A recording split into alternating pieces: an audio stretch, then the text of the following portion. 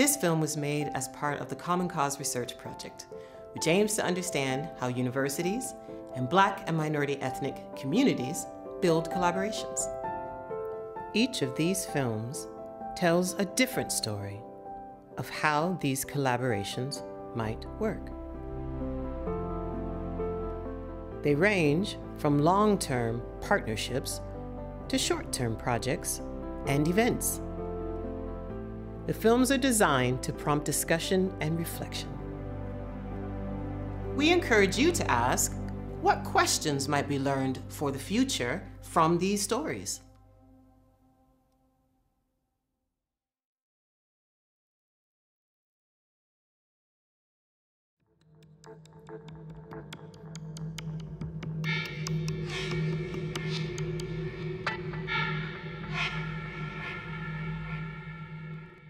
Base culture research.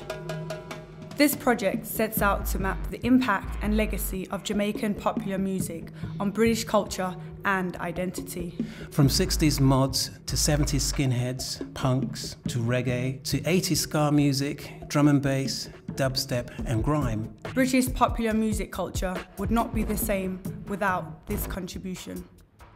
We're halfway through-ish, and looking back, we're recognizing that to some extent we are creating our own competition. I am the learning manager and programmer for Black Culture Archives. So what that means is I oversee the public program, as well as working really closely with universities as well to push and advocate for Black British history in education. Initially I attempted to fund this exercise of exploring this contribution via Heritage Lottery, and spoke to Paul Reed, director of Black Cultural Archive, which at the time was applying for its own funding to do up this building that we're standing in. I came in probably like second year into the Base Culture project. Over the process of these large bids, they've stayed partners. We've developed specific relationships in the community, and we've fine-tuned aspects of delivery. We were hoping one day to be as big as any other genre. A lot of people were coming from Jamaica to be a part of the English industry and seeing Dennis Brown, your Gregory Isaac. We were able to exchange contacts, network, and generally just kind of feed off each other in terms of the subject area. We both had an interest in sound systems. The more I looked into the musical journey of garage, of grime, it played a vital role in the development. The minimum number of films we'll come out with is about 65.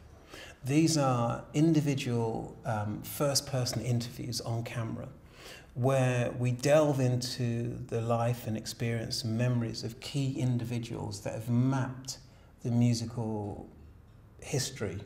It's not my favourite sitting in front of the camera, no, but there are some things that are bigger than me and bigger than my emotion, and this is bigger than me. This is something that's going to be stored here, and this is something we value as educators, and I think that legitimacy goes a long way as well for the people that are entering that process. We just loved it. It was our music, and it gave us a sense of identity, which was important because you were living in a racially hostile environment. So we looked at film, we looked at photography, we looked at audio in terms of music, in terms of just recording the voices. We looked at text, so we're transcribing all the interviews and making that available. We also looked at the community voice being heard. I'd like to thank the Black Cultural Archives. I respect everything the panel has said. In some regards, you were a bit polite. We're also looking at how we skill up the community to create the very content that we're generating, because it has to continue post the project in various aspects. There were various kind of interviews that took place, as well as taken on 4 volunteers that also helped to do some research. So 2 of those actually had access to our resources in the archives as well. So that was one way of getting sort of broader community to really engage with the material and sort of the historical content as well and comment on it. We have a community film being made by young people because that made sense to have their perspective. What was the struggle? So we're bringing people into BCA and we're working with young people that BCA have brought in and they're upskilling. So there's a challenge of working with individuals where you're upskilling them, but you want to deliver a professional end result. What was missed? Hopefully nothing. But the reality is, there'll be lots that we missed. It's a small project. It's trying to map an awful lot.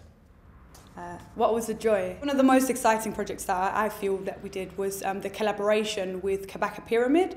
And so we had Kabaka Pyramid come from the Caribbean on his tour, and he did this amazing talk in our courtyard, obviously with their music and sound systems. And we had a conversation about sort of bass culture then and now, so how it's kind of progressed and the influence that it's had on the UK.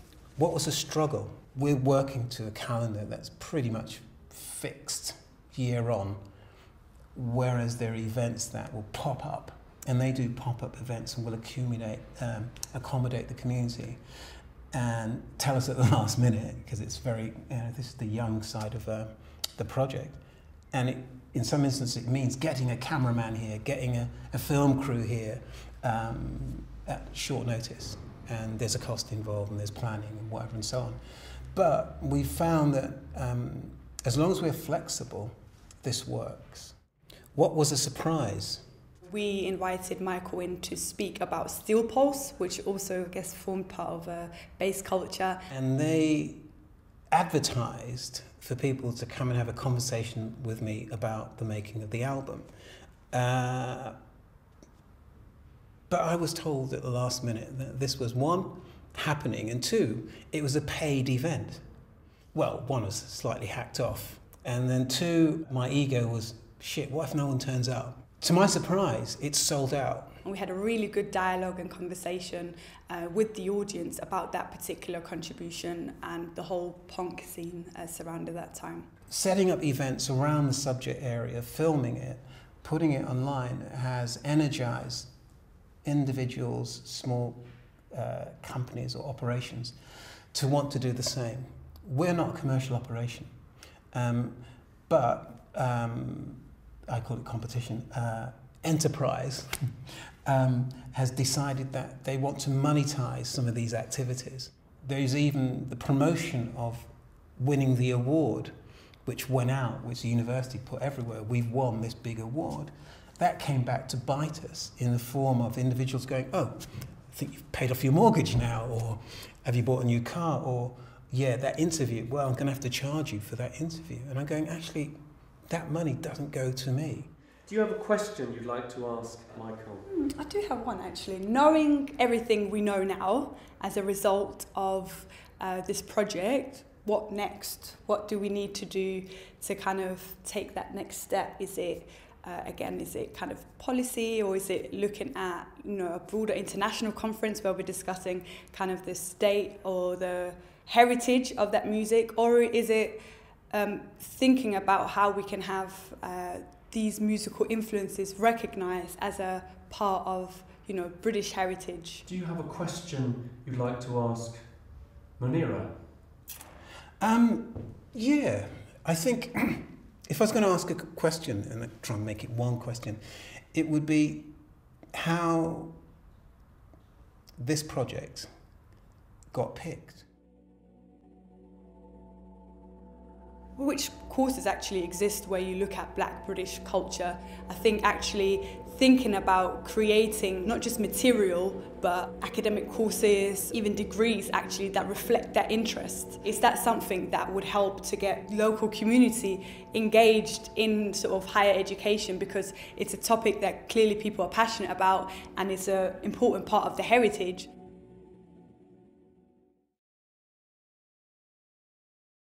If you are interested in finding out more about the project, please go to the Common Cause website.